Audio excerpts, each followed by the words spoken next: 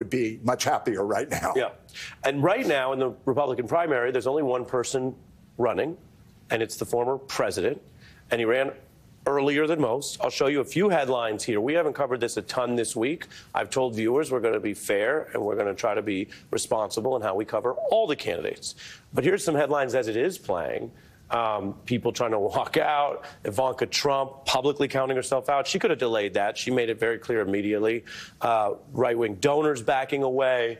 Some say it's different this time and he's weakened.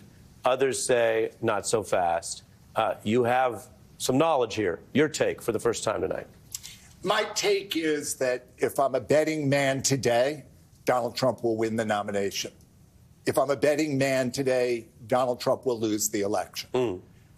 The reason I say he will lose the election, which is the important part of this, is that it's very hard for me to imagine who is going to vote for Donald Trump that didn't the last time. Converting back, yeah. Yeah, like who would vote for him that didn't previously vote for him? So the reason I think he will likely be the candidate is that, you know, here's a list I just gathered. See if you've heard of these people. See if you remember any of these people. Scott Walker, Herman Cain, Ben Carson, John Kasich, Rand Paul, Bobby Jindal, Rick Perry, and Lindsey Graham.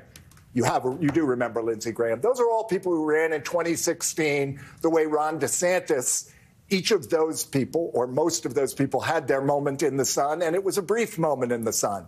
It is nutty to me to believe that DeSantis is going to go through the next year and a half and sail through.